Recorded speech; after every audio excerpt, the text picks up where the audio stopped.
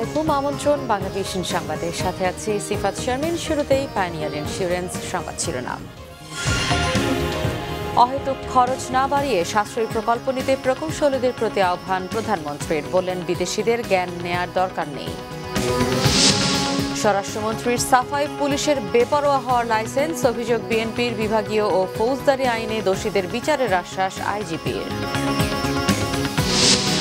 দলীয়করণের ক্যান্সারে ভুগছে বিচার বিভাগ, বললেন ডক্টর কামাল। বিচারপতিদের হেনস্থার পরিণতি নিয়ে সাবেক বিচারপতি মতিনের সতর্কতা। অবাধেই চলছে সিএনজি অটোরিকশার নৈরাজ্য, আদায় করা হচ্ছে মিটারের অতিরিক্ত ভাড়া।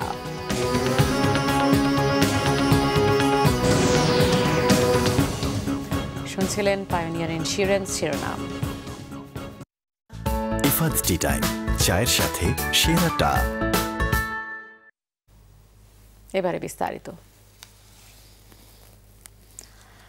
অহেতুক খরচ না বাড়িয়ে সাশ্রয়ী ও সময় উপযোগী প্রকল্প হাতে নিতে প্রকৌশলীদের প্রতি আহ্বান জানিয়েছেন প্রধানমন্ত্রী শেখ হাসিনা। বলেছেন, যে কোনো পরিকল্পনা হতে হবে পরিবেশ বান্ধব। প্রকৌশলীদের সহযোগিতা ছাড়া 7% প্রবৃদ্ধি অর্জন সম্ভব নয় বলেও মন্তব্য করেন প্রধানমন্ত্রী। ইঞ্জিনিয়ার্স ইনস্টিটিউশন বাংলাদেশ আইইবির 56তম কনভেনশন উদ্বোধন করে প্রধানমন্ত্রী শেখ হাসিনা বলেন, দেশের উন্নয়নে মুখ্য ভূমিকা পালন করেন প্রকৌশলীরা।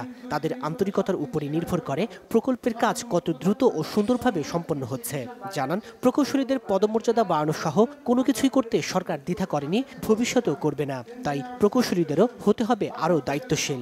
যে কোনো প্ল্যান প্রোগ্রাম যেটাই করা হোক, একটু আধুনিক, দৃষ্টিনন্দন এবং সেই সাথে সাথে পরিবেশ বান্ধব, যেমন খোলা আলো বাতাস সেগুলি থাকে, সেইভাবে মাথায় রেখেই পরিকল্পনাগুলি হাতে নেওয়া উচিত, প্রকল্পগুলি তৈরি করা উচিত, ডিজাইনটাও সেভাবে হওয়া উচিত। সেই সাথে আমাদের দেশে প্রচুর বৃষ্টিপাত হয়, সেটা মাথায় রাখতে হবে। ভূমিকম্প প্রবণ এলাকা, কাজে সেই ভূমিকম্পের কথা মাথায় রেখেই আপনারা স্থাপনাগুলি করবেন। শেখ হাসিনা বলেন, দেশের জন্য কোনটা মঙ্গল কোনটা মন্দ তা বাইরের যে কারোর চেয়ে নিজেদেরই ভালো জানা, তাই বিদেশিদের জ্ঞানের প্রয়োজন নেই। পরামর্শ দেন সোলার প্যানেল স্থাপনে জমির সর্বোচ্চ ব্যবহার নিশ্চিত করার।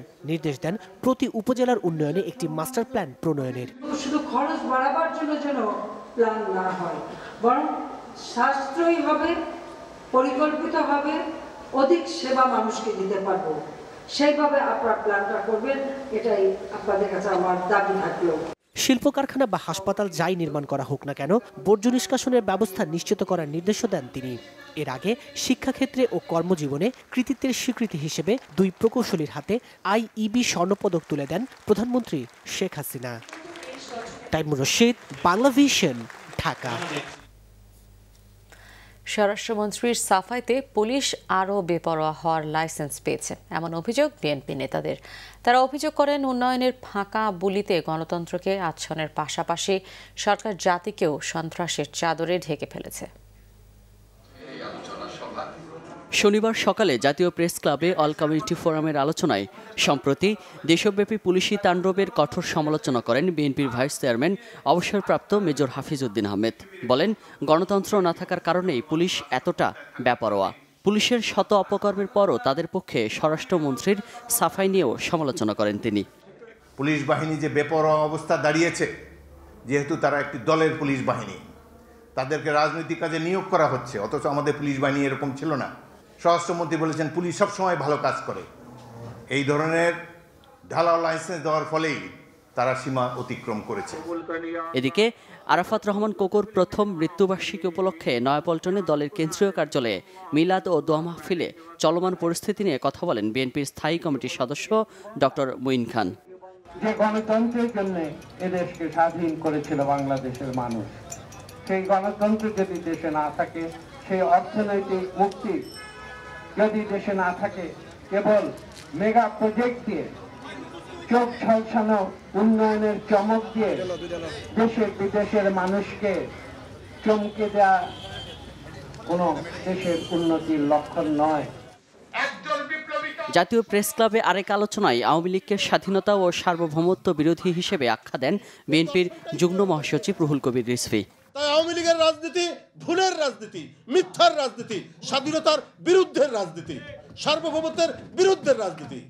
জাতীয়তার এখন বাঙালি হতে পারে না, জাতীয়তা বাংলাদেশি। কারণ বাংলাদেশিদের নেতা মরহুম শেখ মুজিবুর রহমান, বাংলাদেশিদের নেতা শহীদ রাষ্ট্রপতি জিয়াউর রহমান, বাংলাদেশিদের নেতা মাওলানা ভাসানী, বাংলাদেশিদের নেতা হোসেন শহীদ সারওয়ার্দী। আসন্ন কাউন্সিলের মাধ্যমে দলে নতুন করে প্রাণ চাঞ্চল্য আসবে বলেও আশা প্রকাশ করেন বিএনপির এই নেতা। সুজন মাহমুদ, বাংলা ভিশন, ঢাকা। সাম্প্রতিক সময়ে পুলিশের বিভিন্ন অপরাধে জড়ানোর ঘটনার তদন্ত চলছে উল্লেখ করে আইজিপি AKM শহীদুল হক জানিয়েছেন, দোষীদের বিরুদ্ধে বিভাগীয় ও ফৌজদারি ব্যবস্থা নেওয়া হবে। গতকাল সকালে সিলেট জেলা পরিষদ মিলনায়তনে এক সেমিনারে যোগ দেওয়া শেষে সাংবাদিকদের তিনি এসব কথা বলেন। তিনি বলেন, অভিযোগ প্রমাণিত হলে অবশ্যই সেই পুলিশের বিরুদ্ধে ব্যবস্থা নেওয়া হবে। পুলিশের দৃশ্যমান শাস্তি না হওয়ায় সাম্প্রতিক সময়ে পুলিশের অপরাধ প্রবণতা বেড়ে যাচ্ছে।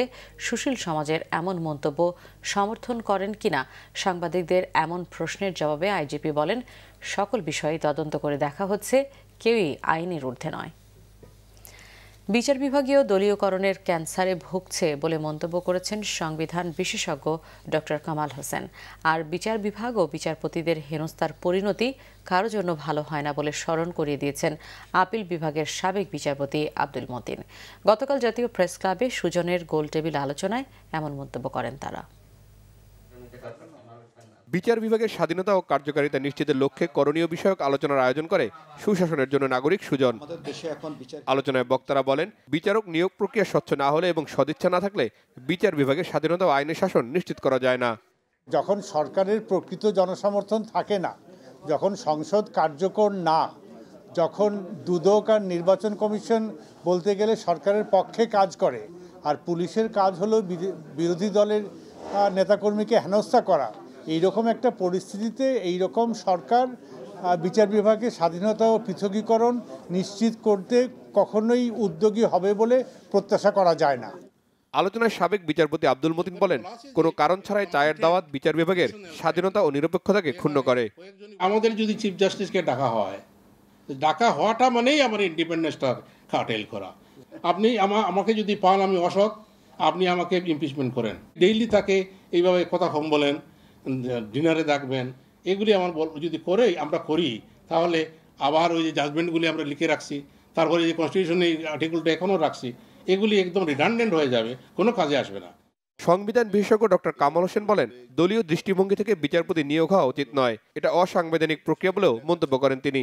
যোগ্যতা ব্যাপার হিসাবের মধ্যে আসবে না, মেধা, অভিজ্ঞতা, সততা কোনো কিছু আসবে না। আমার দলের লোক ক্যান্সারে আমরা ভুগছি, সে ক্যান্সারের নাম হলো দলীয়করণ।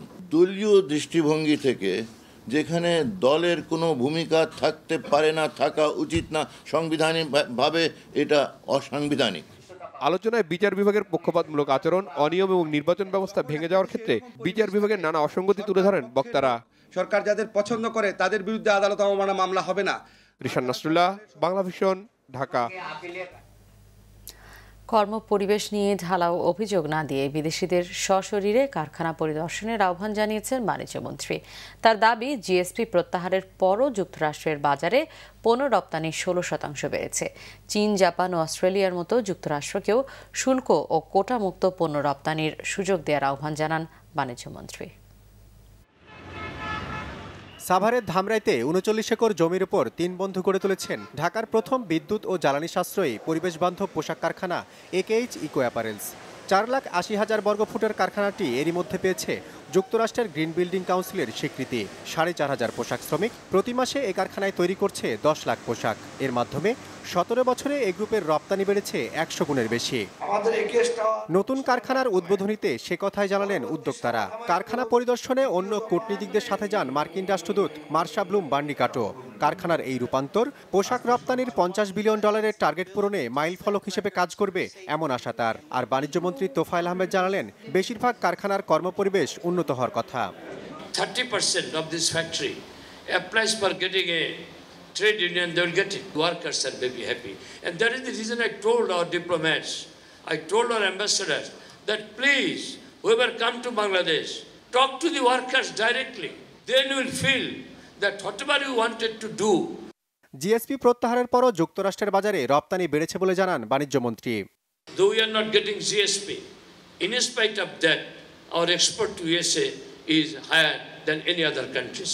This year, I think it will not be less than $6 billion, and growth is 16%.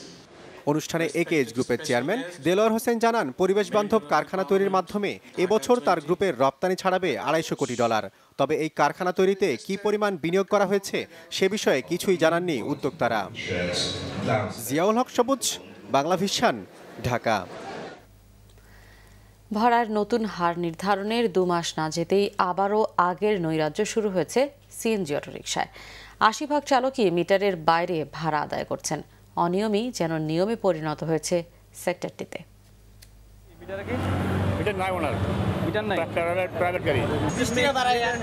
আমি তো ভাড়া চাই না, উনি মিটারে যাই রং করছে, মিটারে যান কেন? মিটারে যাবেন না কেন?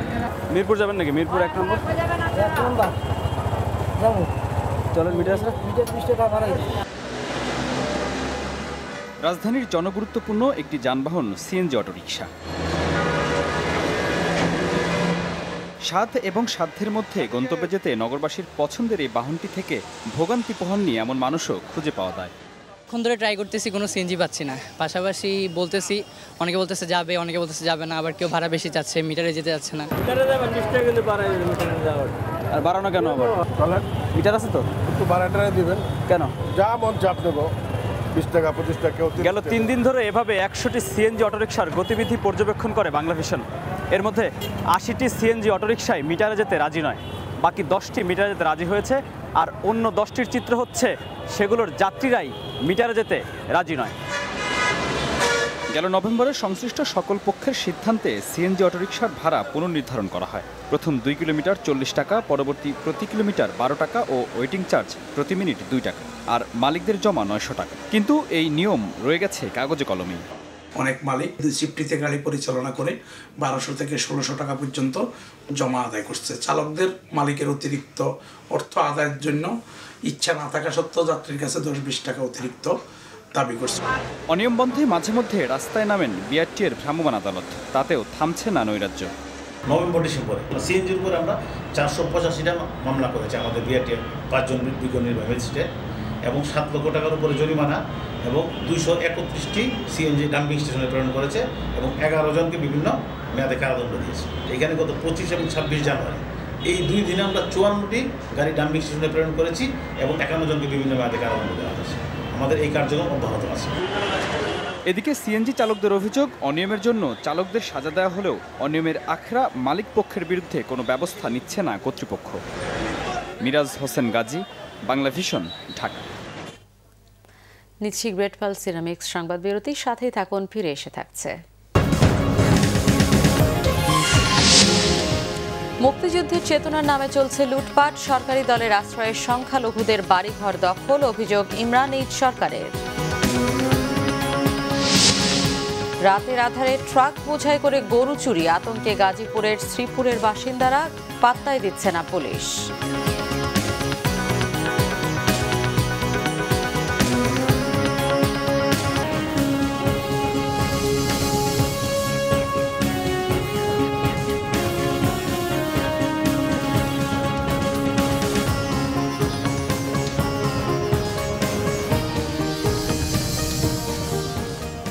স্বাগত আরেকবার বাংলা ভিশন সংবাদে।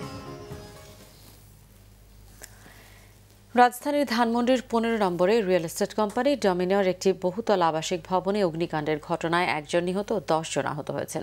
শনিবার রাত 12:30টার দিকে এই অগ্নিকাণ্ডের ঘটনা ঘটে। প্রত্যক্ষদর্শীরা জানান, ভবনটির নিচ তলায় বৈদ্যুতিক শর্ট সার্কিট থেকে আগুনের সূত্রপাত হয়। সেখানে থাকা একটি গাড়ি বিস্ফোরিত হলে আগুন ভবনটিতে ছড়িয়ে পড়ে। পরে স্থানীয় লোকজন ও ফায়ার সার্ভিসের চেষ্টায় আগুন নিয়ন্ত্রণে আসে।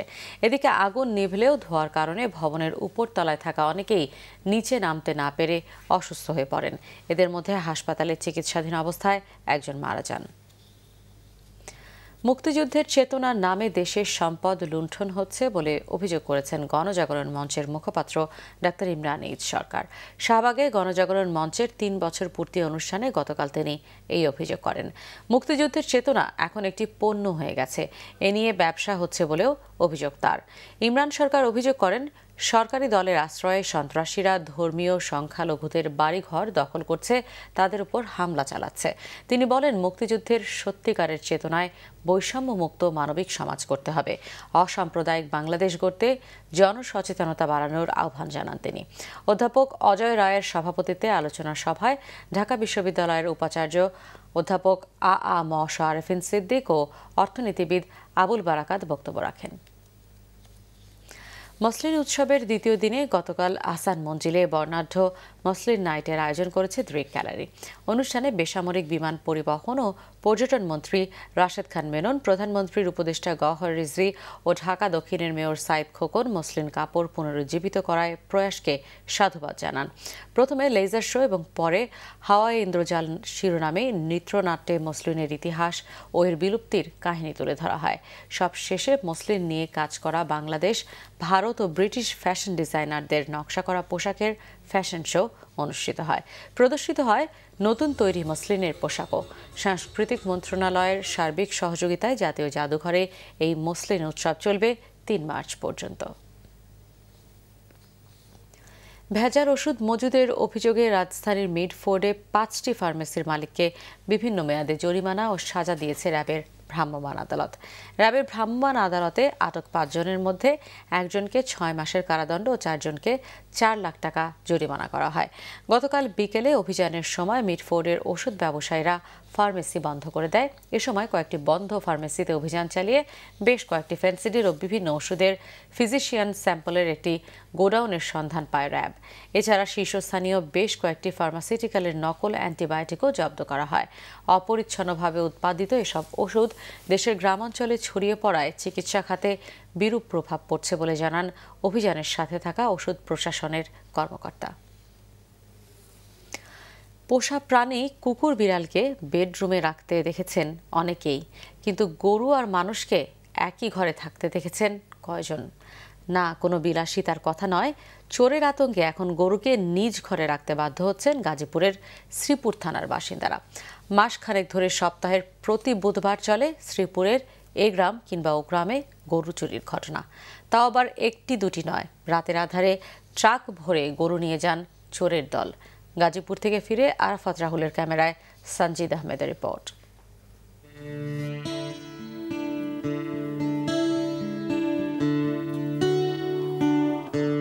বিলকিস বেগম গাজীপুরের কেওয়া গ্রামের বাসিন্দা। গৃহস্থলী কাজের পাশাপাশি করেন গরু পালন। ব্যাংক ঋণের টাকায় গরু কিনে স্বাবলম্বী হবার যুদ্ধে নামেন বিলকিস। ভালোই চলছিল সংসার। হঠাৎ করেই ২৭ জানুয়ারি বুধবার গভীর রাতে অমাবস্যার অন্ধকার নেমে আসে বিলকিসের সংসারে। এক রাতেই চুরি হয় তার 5টি গরু। ভিন্ন গোয়ালে থাকায় চোরের হাত থেকে রক্ষা পায় 2টি বাছুর ও একটি গাভী। এই টাইমটা গরুরে খাওয়াইতাম, করতাম, অনেক কষ্ট লাগে। অনেক ঠিক মতো খাওয়াইতে পারি না, গোয়াল ঘরের দিকে তাকাইলে অনেক কষ্ট লাগে। শূন্য গোয়ালের দিকে তাকিয়ে সময় পার করছেন একই গ্রামের বাসিন্দা আহমদ আলী। ওই রাতে তার চুরি হয় 4টি গরু। গভীর রাতে চোরের দল ট্রাক নিয়ে গ্রামে ঢুকে এরপর চালায় বাড়ি বাড়ি লুণ্ঠন পর্ব। কেউ তাতে বাধা দিতে গেলে চলে কুপিয়ে হত্যার চেষ্টা। আমি পাকিস্তান থেকে গরু পালি, আমার ঘর কোনোদিনও খালি হয় নাই। এইবার আমার শূন্য হয়ে গেল ঘর। পাশের গ্রামে গিয়ে পাওয়া গেল এক সৌভাগ্যবতীকে, নাম আলিমুন্নেসা। গত 21 জানুয়ারি বুধবার চুরি হয় তার 3টি গরু। গরুগুলো ট্রাকে তোলার সময় চোরদের ঘায়াল করে গোয়ালে ফিরে আসে 2টি গরু। যার কিনা 2.5 লাখ টাকার 2টি মহিষ চুরি হয়েছে, তার কাছে তো আলিমুন্নেসা সৌভাগ্যবতী।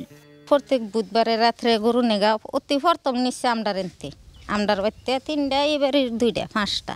সমিতিতে টাকা সুদে করে নিয়ে 2টা মহিষ কিনছি 2.5 লক্ষ টাকাতে। ওই মহিষ 2টা চুরি নিয়ে গেছে গা। এখন আমি চলাফেরা খুব কষ্ট হইতেছে। সপ্তাহে পালা করে গরু চুরির এই ঘটনাকে তেমন বড় ঘটনা মনে করছেন না স্থানীয় পুলিশ। একাধিকবার যোগাযোগ করেও তাদের কোনো বক্তব্য পাওয়া যায়নি। রাতে না ঘুমিয়ে গরু পাহারা দিতে বাধ্য হচ্ছেন শ্রীপুরের বিভিন্ন গ্রামের বাসিন্দারা। চোরের আতঙ্কে কেউ কেউ আবার ভাবছেন গরু লালন পালন থেকে সরে আসবেন। মরার উপর খাড়ার ঘা বলতে যা বুঝায় তা যেন হাড়ে হাড়ে টের পাচ্ছে গাজীপুরের কেওয়া গ্রামের পশ্চিম খণ্ডের বাসিন্দারা। এই ঘরটিতে 5-7 জন সদস্য বসবাস করাই কঠিন। তার মাঝে জায়গা দিতে হয়েছে পোষা প্রাণী গরুকে। চুরির আতঙ্ক থেকেই তাদের এই পদক্ষেপ। এর নাম কি, সভ্যতা নাকি অন্য কিছু? এ প্রশ্নের উত্তর অজানা। সঞ্জিদ আহমেদ, বাংলা ভিশন, কেওয়া, গাজীপুর। এবারে আমিন জুয়েলার্স আন্তর্জাতিক সংবাদ।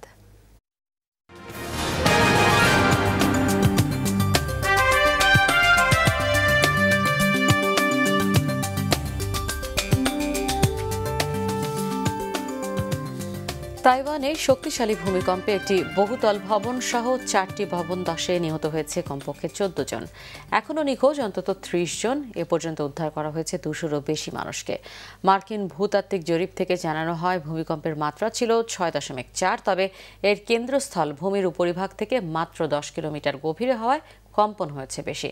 ভূমিকম্পের পর 3.8 মাত্রার অন্তত 5টি আফটারশকও হয়। স্থানীয় সময় শনিবার ভোর 4টা নাগাদ ভূমিকম্প হলে দক্ষিণাঞ্চলীয় তাইনান শহরের অন্তত 4টি ভবন ধসে পড়ে। এর মধ্যে 17 তলা একটি ভবনের ভেতরেই ছিল 100টি পরিবার। সেখানে ছিল 250-রও বেশি মানুষের বসবাস। আহত 92 জনের চিকিৎসা চলছে বিভিন্ন হাসপাতালে।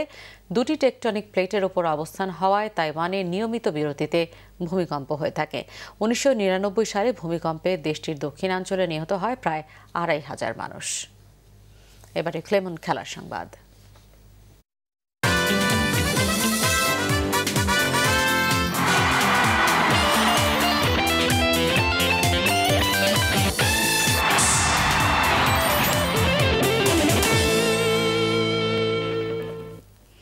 এসএ গেমস দ্বিতীয় দিনে গতকাল বাংলাদেশের সেরা সাফল্য কুস্তিতে রৌপ্য জয়। নারী 60 কেজি ওজনের শ্রেণীতে স্বর্ণ জয়ের কাছাকাছি গিয়েও ব্যর্থ হলেন রিনা আক্তার।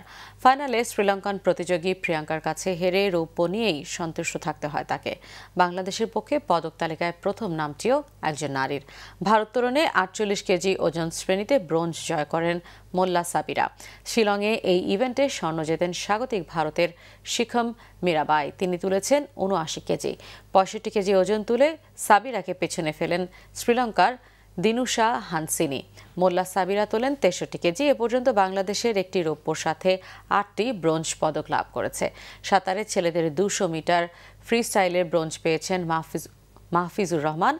ব্রেক স্ট্রোকের ছেলে ও মেয়ে 2 বিভাগেই ব্রোঞ্জ বাংলাদেশের। 14টি স্বর্ণ সহ 19 পদক জিতে পয়েন্ট টেবিলের শীর্ষে স্বাগতিক ভারত। আইপিএল প্রত্যাশা মতোই ইন্ডিয়ান প্রিমিয়ার লিগ আইপিএলের নিলামে বিক্রি হলেন মোস্তাফিজুর রহমান। বাংলাদেশি পেসারকে 1,40,00,000 রুপিতে দলে ভিড়িয়েছে সানরাইজার্স হায়দরাবাদ। আইপিএলের মোস্তাফিজের ভিত্তিমূল্য ছিল 50 লাখ রুপি। শনিবার বাঁহাতি এই পেসারকে পেতে নিলামে লড়াই চলে সানরাইজার্স হায়দরাবাদ ও রয়্যাল চ্যালেঞ্জার্স ব্যাঙ্গালুরুর মধ্যে। শেষ পর্যন্ত হায়দরাবাদ 1,40,00,000 দিয়ে দলে টানে মোস্তাফিজকে। একই নিলামে বাংলাদেশের মুশফিকুর রহিম, তামিম ইকবাল ও তাসকিন আহমেদের নাম উঠলেও 3 জনই অবিকৃত থেকে যান। দুবাইয়ে বুধবার শুরু হওয়া পাকিস্তানের সুপার লিগ টি20তে মোস্তাফিজকে $50,000 লাহোর কালান্দার্স দলে টানলেও কাঁধের ইনজুরিতে খেলতে পারছেন না বাংলাদেশি পেসার। সংবাদ শেষ করব পাইনিয়ার ইন্স্যুরেন্স সংবাদ শিরোনামগুলো আরও একবার জানিয়ে। অহেতুক খরচ না বাড়িয়ে সাশ্রয়ী প্রকল্প নিতে প্রকৌশলীদের প্রতি আহ্বান প্রধানমন্ত্রীর। বললেন বিদেশিদের জ্ঞান নেয়ার দরকার নেই। স্বরাষ্ট্রমন্ত্রীর সাফাই পুলিশের বেপরোয়া হওয়ার লাইসেন্স অভিযোগ বিএনপির। বিভাগীয় ফৌজদারি আইনে দোষীদের বিচারের আশ্বাস আইজিপির। দলীয়করণের ক্যান্সারে ভুগছে বিচার বিভাগ, বললেন ডক্টর কামাল। বিচারপতিদের হেনস্থার পরিণতি নিয়ে সাবেক বিচারপতি মতিনের সতর্কতা। অবাধে চলছে সিএনজি অটোরিকশার নৈরাজ্য, আদায় করা হচ্ছে মিটারের অতিরিক্ত ভাড়া।